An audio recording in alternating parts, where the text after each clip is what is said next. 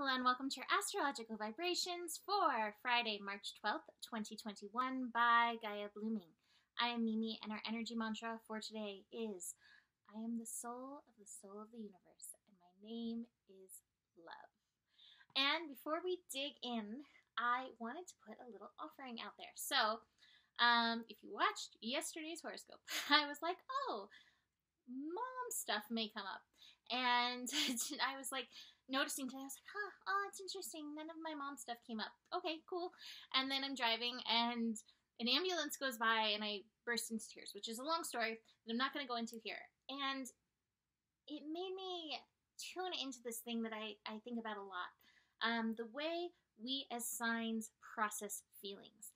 And so I want to do a deep dive into feelings. I'm not sure if I'm going to do this as a reading, offer it as a deep dive reading into how you feel things in your chart, or do a class, which might be fun, like if you want to understand more than just yourself. So I would love it if you are interested in doing a deep dive into feelings through astrology. It's a lot more than just knowing your moon sign. If you are interested in that, send me a message, send me an email, say something in the comments, let me know. And let me know as well if you're interested in it as a class or as a individual session, because I have it just came in and I was like, oh yes. So that being said, let's dig in deeply into these feelings that we have going on. We have the moon in Pisces, dark of the moon energy, and dark of the moon is a time when stuff comes up. It's a time of processing, and it's good. It's a good thing to process. So today, we really have kind of an overall quiet day. So between the sun in Pisces, moon in Pisces, it really is take it easy and flow. In the evening, we have a few connections. We have the moon connecting to Venus, and we have the moon connecting to Neptune. And we are also building into, beyond the new moon, a conjunction between Venus and Neptune. Now, like I said, the moon, while it can illuminate things, while it can tune us into our feelings, it can also reveal that which is hidden, especially as it's in Pisces, and especially as it's in Pisces connecting with this Neptune energy. So, I would not be surprised if through the day you had varying levels of like, oh, life is good, I feel like creating. Oh, what is this feeling that's coming through? Let yourself flow and move through these energies that are coming up, because it's just part of the processing in the dark of the moon. Now, it is interesting that we're building into this conjunction between Venus and Neptune, and we have this moon piece. My feeling is that part of this processing that's going on may be connected to past life relationships, not just love, romance relationships, although it might be, but I'm also actually feeling like connection to the universe, relationship with the universe as a very strong piece of this. I'm surprised I don't have the trust card in here. We'll call these two cards united a trust card. the schizophrenia and inner voice cards, when we put them together, it's like, oh, what do I think about this? What do I think about this? Inner peace. So this may actually be representative of that. That's kind of the thing, where was I going with this? I have so many downloads coming through.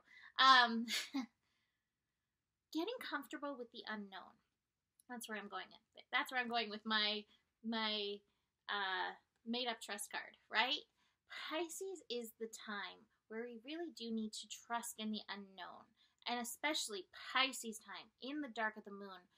We as humans love to think that we have things figured out, and yet truly, in any given moment, we never really know. Things can change on a dime, for better, for worse, or even like not better or worse, like same playing field, but sharp left turn. Things can change on a dime. Things can change in a second. And I know that can be really scary. And yet, I do have this core belief that I share with you guys, that I believe that there is this divine plan and there's this divine unfolding, and that we are meant to align and be in accordance with our, soul's higher plan. And so in this dark of the moon, and as we connect to this, we are being called to sink deeper and deeper into being okay with not knowing. Now, it's not to say, like, you can't look at the astro and work with these energies and, okay, well, this is a challenging aspect, or this is a really supportive one. Yes, that's definitely here for us. And yet, at the same time, we have to know that the way it shows up could be so many different things, And so, sinking deeper into that trust feeling, into the unknown, and moving through it, working through it. That being said, our work today really is allowing ourselves move through the day, move through those ups and downs, move through those energies, and yet hold the vision, hold the magic. So we're building, like I said, to the new moon. That's, 2:21 a.m.? Yeah, 2:21 a.m. Pacific time on Saturday. And the Sabian symbol, which I'll get into in tomorrow's scope, talks about a psychic medium bringing through a manifestation. And that, to me, is about working on both those levels. And to me, that's the best thing we can do while flowing with the unknown. Work on the spiritual level. That meaning meditation, grounding, doing the shadow work, realizing what's really going on, and being present, being willing to be in the physical, being willing to face what's in the physical, being willing to show up and be in alignment with the actions that you are called to in the physical. Now today, we have the sun at 22 degrees. That is master degree. So this is a mastery process. And Pisces is bringing us deeper into the trust portion of this, working with our mental, the schizophrenia card. It's the Two of Swords, so it's a mental card, and working with that spiritual, the High Priestess card, which is also a 2, by the way. Finding that balance and nurturing that energy in order to support ourselves through and deeper in the unknown, but also working deeper in and through our processes. So again, that's where I was going. Come full circle. A relationship with the universe. We can get mad when things don't go as planned. We can get upset or fearful, and yet the universe has our back. So really working deeper into our relationship with the universe through whatever is on hand for you is definitely a deeper part of the process as we build to this new moon today. But again, the astro may be overall having kind of a quiet feeling. I do want to mention that mother stuff that I mentioned yesterday, Ceres and Chiron, they are still working together.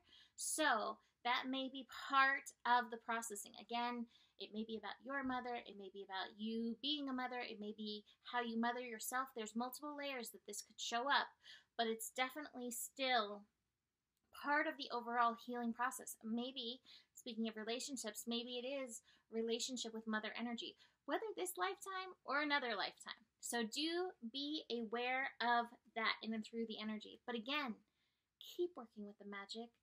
Keep working with your vision. This energy is as strong as ever, the new vision energy.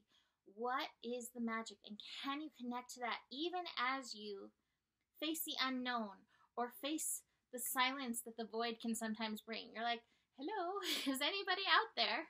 So, but I love this. We have breakthrough, the rebel energy. So we're finding ourselves through this. So I have complete confidence that you're making your way through these fields and deeper into these relationships.